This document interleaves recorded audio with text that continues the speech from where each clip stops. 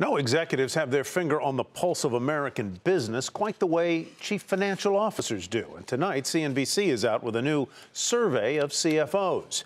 Jackie DeAngelis tells us what they're seeing and worrying about. And the survey says global CFOs are concerned about some of President Trump's key agenda items, as well as the Fed. CNBC's Global CFO Council Survey reached out to CFOs of some of the largest companies in the world. Together, their companies are worth more than $4 trillion. Now, most of the leaders say that they're less than 50% confident that we're going to see corporate tax reform, repatriation, and infrastructure changes this year. Nearly all that were surveyed said that they were worried about a trade war with China.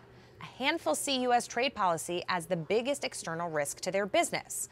In terms of Fed expectations, the majority still see 2 rate hikes this year, but there was a little bit of a shift in the thinking. More were open to the idea of additional hikes. Actually, about a quarter now believe Janet Yellen may hike 3 times. That number more than double from the last survey.